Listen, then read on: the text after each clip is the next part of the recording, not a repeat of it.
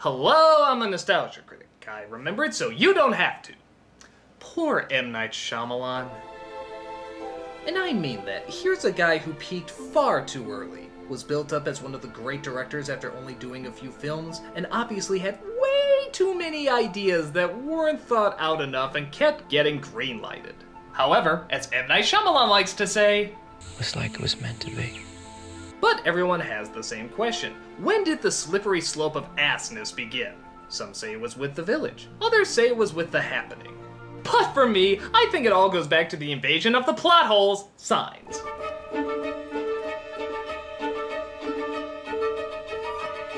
Yeah, I know the movie was a big hit when it came out. Yeah, I know the critics liked it. Yeah, I know the magazines were calling Shyamalan the next Spielberg after it premiered. Yeah, seriously, the next Spielberg. You called that one, Newsweek. Yeah, I know a ton of people did and still really, really enjoy this film.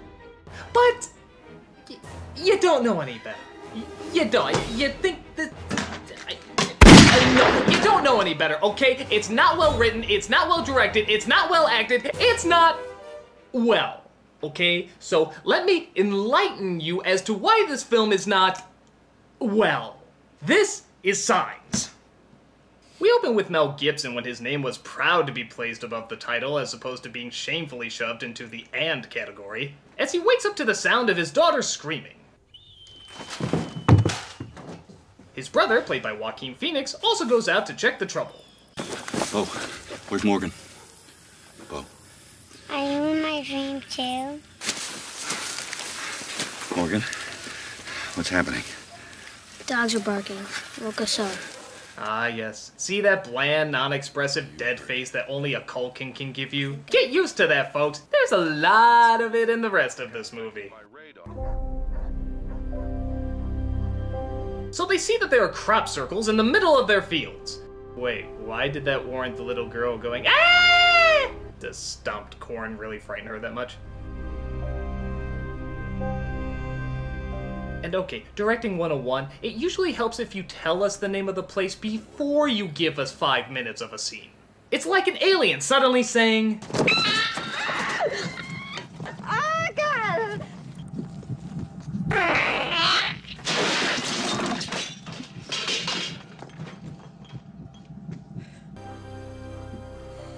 Houdini peed. I think he's sick. Why don't you take him outside? I'll call Dr. Crawford. He doesn't treat animals. He'll know what to do. Yeah, come on, dog anatomy's pretty close to human anatomy, right? Oh, that was quick, Caroline. I only called you folks 2 hours ago. Old Mrs. Kindleman twisted her ankle, as she puts it, diving for her life when a bunch of school kids rode down the sidewalk on skateboards. She went down to Thornton's store this morning and started spitting on the new skateboards. Spitting!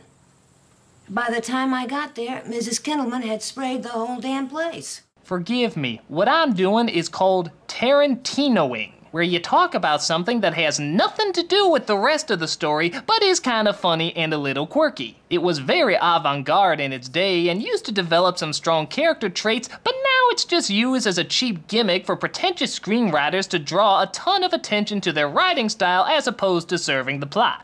By the way, I'm mostly pointless in this. I don't even draw my gun in this movie. Aliens attacking and I never draw my gun. That is ass shit. Meanwhile, his two kids find that their dog is acting a little funny. Houdini? Bo, don't run. What's wrong, boy? Stop it, Houdini. Careful, dog. You might get that Culkin to slightly open his eyes a little. Don't even get me started on the possibilities of emoting! Some animals around the county have been acting funny. And some of them violent. Is it a virus? I don't think so, Father. Caroline? Please stop calling me Father. What's wrong? I don't hear my children. I think you missed a line. Ah, here we go. Mel Gibson turns as if something is wrong. As he says the line, "I think something is wrong," which gives the cop reason to ask, "What's wrong?" Seriously, directing 101. Fell on me. He wanted to kill Bo. So, wait a minute. A crop circle gets the girl going, ah! But when a dog tries to attack her, she sits calmly with her legs folded?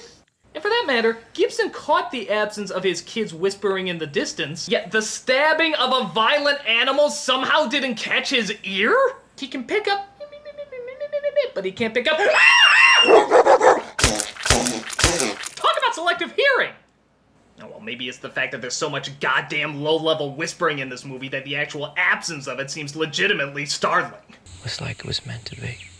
That night, Gibson is woken up by another disturbance. Maybe he can't hear the crickets chirping.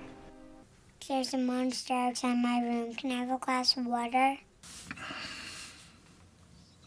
Oh my god, it's Black Suit Spider-Man. Stop him before he does a tap dance routine. We both go outside, move around the house in opposite directions. We act crazy, insane with anger, make them crap in their pants, force them around till we meet up on the other side. Explain that crazy. Oh, I don't know, something like this. You should just fucking smile and blow me! They see garbage spilled over, but then somehow Black Suit Spider-Man got to the roof again.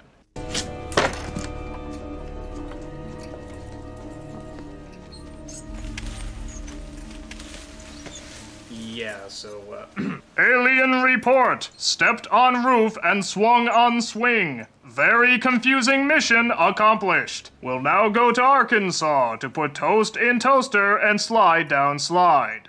They call the cop in the morning and we partake in yet another favorite of Shyamalan's, the pointless pan across. So how are you, Meryl? Fine. How was work at the gas station? Stimulating. I never got a chance to tell you, but I've... Now, here's the thing with these kind of shots. These can work if they're trying to get across an uncomfortable mood or unworldly environment. But through most of the movie, we're in everyday farmland, which obviously isn't that scary, and these shots are done during non-suspenseful moments. So once again, it just serves to shove the style in our faces as opposed to actually get us engrossed in the situation. But don't worry, there's still plenty of needlessly slow dialogue to suck you back in. How certain are you that this was a male? Oh, I don't know any girls who could run like that. I don't know, Meryl. I've seen some of those women on the Olympics. They can run like the wind. This guy got on our roof in like a second. Our roof is 10 feet high. They have women's high jumping in the Olympics. They got these Scandinavian women who can jump clean over me. Okay, we're sexist dicks who don't watch the Olympics. Will you arrest something? Oh, hey, aliens. Didn't think we'd see those in this movie. Pop science first emerged in the late 70s with renewed interest in extraterrestrial life. They died out by the early 80s, dismissed as hoaxes. This new resurgence is wholly different. The speed and the quantity in which it has appeared implies the coordination of hundreds of individuals over many countries. Either this is one of the most elaborate hoaxes ever created, or basically, it's for real. That's right. People years ago did crop circles as an elaborate hoax to convince people that aliens were real. But, in a friggin' unbelievable coincidence, the real aliens had the exact same way of communicating as those hoaxes. What are the fucking odds? Looks like it was meant to be. The next day, they all go into town to run some errands, and we figure out through poor exposition that Gibson used to be a reverend. Right after another pointless pan shot. It was asthma medicine, right, Father? Morgan Hess. And it's not Father anymore. We also get some amazingly hokey acting from this general guy. After, you guessed it, I've had two separate folks tell me there've been strangers around these parts last couple nights.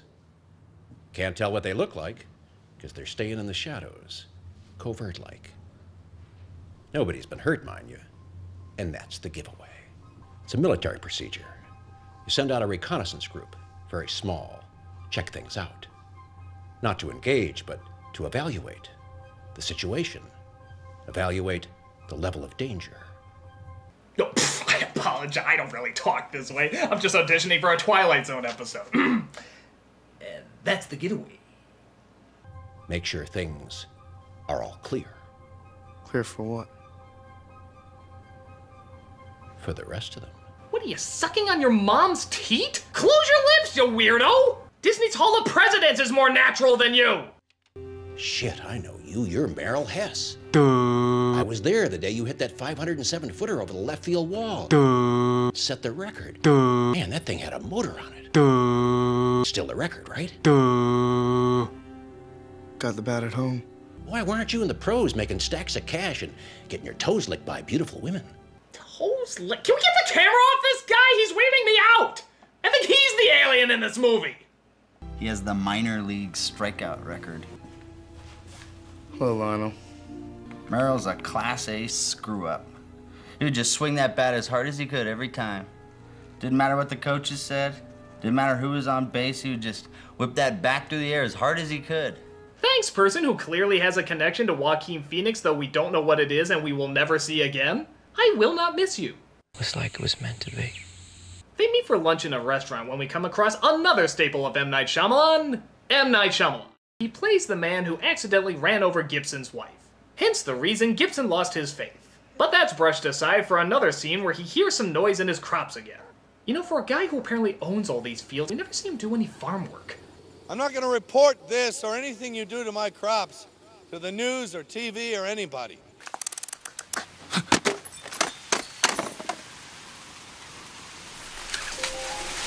Oh my god, he's being invaded by Kermit the Frog. I understand you haven't subscribed to the Muppet YouTube channel yet. Don't make me shove the rainbow connection up your ass. It's not easy being dead. Why, Dad, you look so dramatic. I never see you like this. Let's turn on the TV. They decide to finally turn on the TV and see that the aliens are indeed landing. Or just hovering around in the skies for a bit. Why nobody approaches them or takes them down is anybody's guess. My ballet recital. Listen, Bo. This is very important. Everything people have written about in science books is going to change. The history of the world's future is on the TV right now. We need to record this so you can show your children this tape and say you were there. For your children, Bo. What kid talks like this? It's like a fucking 8-year-old version of Morpheus! You're here because you know something. What you know you can't explain, but you feel it. You felt it your entire life. That there's something wrong with the world. You don't know what it is, but it's there, like a splinter in your mind, driving you mad. It is this feeling that has brought you to me. Whoa. This image has not been adjusted or enhanced in any way. What you're seeing is real. It's unbelievable. Everything they wrote in science books is about to change. Okay, so we're in a world where the children talk like adults and the adults talk like children. Let's hear some more of that jolting, unrealistic talk, shall we? So there are two reasons why extraterrestrials will visit us. To make contact in the spirit of exploration and furthering the knowledge of the universe. Or the other reason, they're hostile. Well, if mankind is as emotionally dead as you are, I don't think they'll learn much from us. Oh, well, these credible kindergarten drawings will certainly convey the seriousness of the book's intent. Oh, and there's also a drawing of their house on fire in the book with 3 dead people that look like them outside. My god, this obviously means... Wait, no, what does this mean? The author knows they're going to die, he met them before and did an illustration of them. Quick, a distraction before you think about it too much! Ah, that'll do the trick. Let's see what Mati is up to here.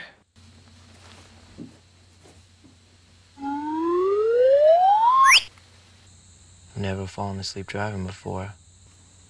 It had to be at that right moment. That 10-15 seconds when I passed her walking. It was like it was meant to be. I know that's not the best thing for a murderer to tell a murder victim's husband, but what can I say? I'm a bad writer. These places marked in crops and such, none of them are really near water. I don't think they like water.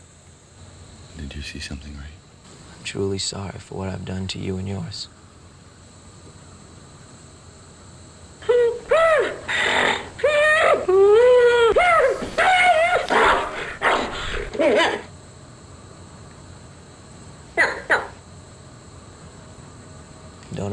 pantry, Father. I found one of them in there and locked him in. Okay, let's try this conversation again. You start with, holy shit, I got an alien in my house! Call the cops! Call the FBI! Call the news! The world deserves to know! Then you move on to, oh, by the way, I'm sorry I hit your wife like I was playing a game of Crazy Taxi. This would be closer to a typical human reaction. Something Shyamalan, like the aliens, knows very little about. Hello? Gibson goes in to try and sneak a peek, but these giant aliens somehow slip their teeny tiny hands through the bottom of a door and try to attack him. Go with God, motherfucker. And a good manicurist. Rather than call the police because, fuck, that's what anyone not in a Shyamalan film would do. He goes home and sees everybody continues to watch TV. This video was taken yesterday afternoon at his son's 7th birthday in the city of Passo Fundo, Brazil. All initial opinions are this is genuine. What you're about to see may disturb you. Oh boy, there's a lot of build-up for this. I can't wait to see the incredibly scary and, of course, original design of this thing. Oh! Oh! Oh my god! It looks like every other alien I've ever seen in every other movie! Oh! Oh! Oh! Oh! I'm changing the channel! Oh! Oh! Oh! Oh! Ground forces have been assembled in countries throughout the globe. Hundreds of thousands have flocked to temples, synagogues, and churches. God be with us all. Well, good job to the newscasters for not spreading panic or alarm. When have you ever heard a newscaster talk like this? What kind of overly emotional, fear-driven news corporation acts like that? You knew that was coming. So the family decides to hold down the fort, you know, stay in the area where they absolutely know the aliens are, and try to defend themselves. We're going to board up every window in this house. How do we know boards will do anything? Because they seem to have trouble with pantry doors. Really, Shyamalan, did you read that line out loud? Did you ever read that line out loud? You couldn't have. You clearly couldn't have. I mean, you just stated that these technologically advanced aliens, these creatures that we are supposed to be afraid of, cannot get through pantry doors. They can build spacecraft that can jump millions of miles across space, but they seem to have trouble with pantry doors. They can take these exact same spacecrafts and turn them invisible so that nobody else can find them years above our technology, but they seem to have trouble with pantry doors. They're gonna take over our planet, but they seem to have trouble with pantry doors. They're going to wipe out all of mankind, but they seem to have trouble with pantry doors. You can't be this stupid! You can't! I mean, you literally just stated out loud why this movie can't work! I mean, what are you, a moron? I hate to borrow from a subpar comedy, but take it, Scary Movie 3! They mastered space flight, but they can't get through a wooden door? You see what you did there, movie? You see what you did? You just made Charlie Sheen right about something! You did that, movie! You did it! That's how bad you've gotten! This advanced technologically holy shit fuck race of aliens stopped, come to a halt by a fucking pantry?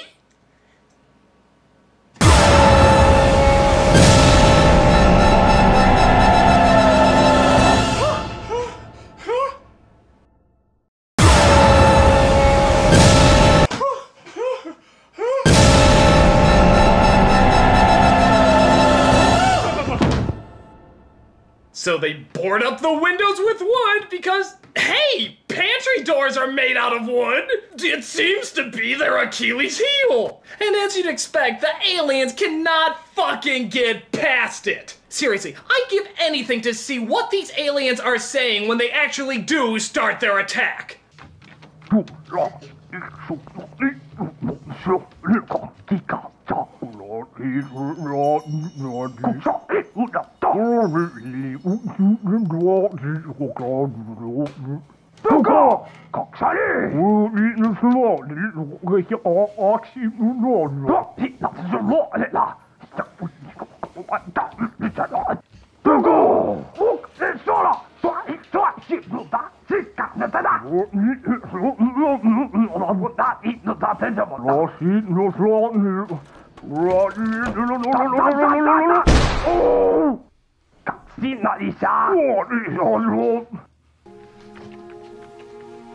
Do you know what happened when you were born, Morgan? You came out, and your mama kept bleeding. So the doctors rushed you out of the room before I even had time to see you. They're on the roof. While they were fixing her up, all she kept asking about was you. They're in the house. I wanted your mama to see you first. Because she had dreamed about you her whole life. And she got feeling better. They brought you in. And they placed you in her arms. And she looked at you. And you looked at her. And you just stared at each other for the longest time. And then she said real soft, "Hello, Morgan. I'm your mama. You look just how I dreamed." Oh boy. So they hide in the basement, but thank God, another door is there to protect them. But one of them gets the bright idea to try and grab the kid from the window, which causes him to have an asthma attack. But luckily, the father is there and manages to calm him down. After spending the night down there, yeah, they never figured out how to get through the door. They hear on the radio that apparently the aliens were defeated. And here's a big shock. They were defeated very quickly. No, their tactical maneuvers were so flawless. As long as you just don't put any doors in their way, they're practically invincible. I'll bring the TV in here. But what do you know? One bullet left.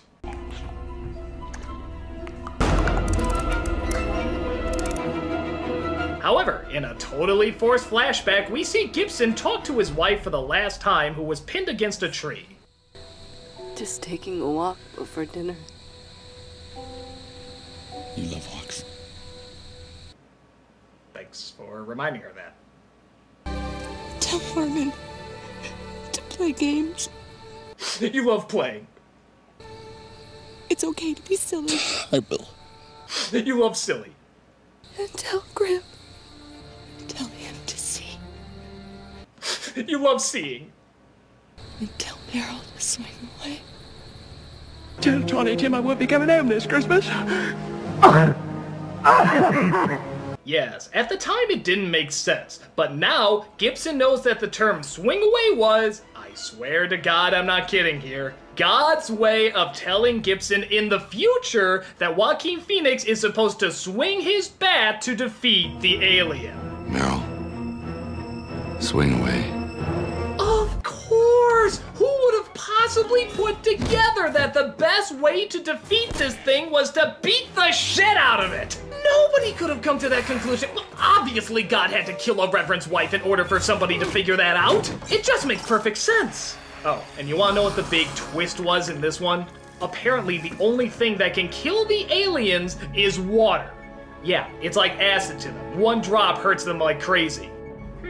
Probably should have thought that through before attacking a planet mostly covered in water! My God, we were afraid of these things? They have three major, easily accessible weaknesses: water, wood, and blunt instruments. Hell, if God really wanted to get his message across, he would have had his dying wife say, "Hey, this is gonna sound a little crazy, but if aliens attack, go get a lake house." He'd think she was crazy like he already did before. But hey, when aliens attack, that boat home is suddenly looking pretty affordable, isn't it? I'm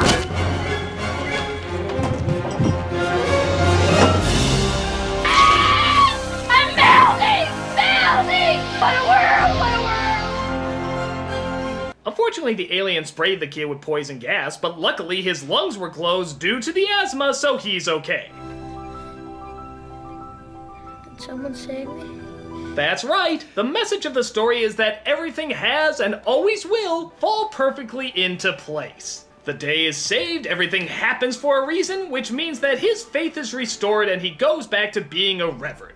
Gotta hand it to you, God, you do work in mysterious ways. For in the grand plan, he took Gibson's faith away just so he could give it right back to him. So in reality, nothing has changed at all. Oh, except that there's a dead wife in the mix. But still, thank you, God. Thank you for killing my beloved, just so everything could go back to exactly the way it was before. Again, minus the loving, supporting wife that you so cruelly took away from me. But hey, I'm sure that was all part of your plan to keep things exactly the way they were, minus the loving, supportive wife that you took away from me. But I know in your plan you wanted everything to go this way, which is exactly how it was before. Again, minus the loving, supportive wife that you took away from me. But I know that you... God's fucked up! He plans ahead about as much as these dumbass aliens do! Or, let's be honest here, M. Night Shyamalan does! I'm sorry, but this movie's horrible! I never got why so many people liked it. It's overly dramatic, annoyingly slow, has a real ego when it comes to its own style, and of course, any sense of logic is totally ignored. There's millions of other twists you could have done to this movie. Like, how about the aliens were trying to help people, like bring them a cure or something? Or maybe there were no aliens, it was all an elaborate hoax. That would have been unexpected.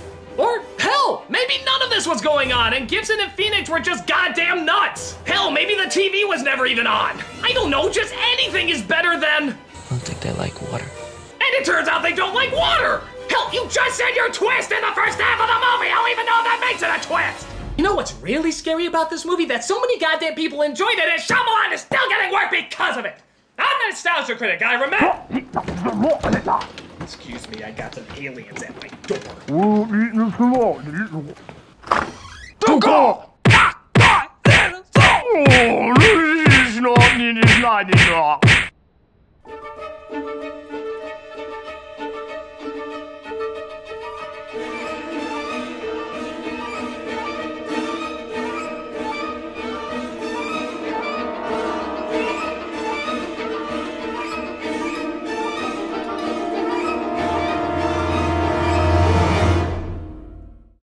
So many goddamn people enjoyed it and Shyamalan is still getting work! Aliens! Looks like it was meant to be.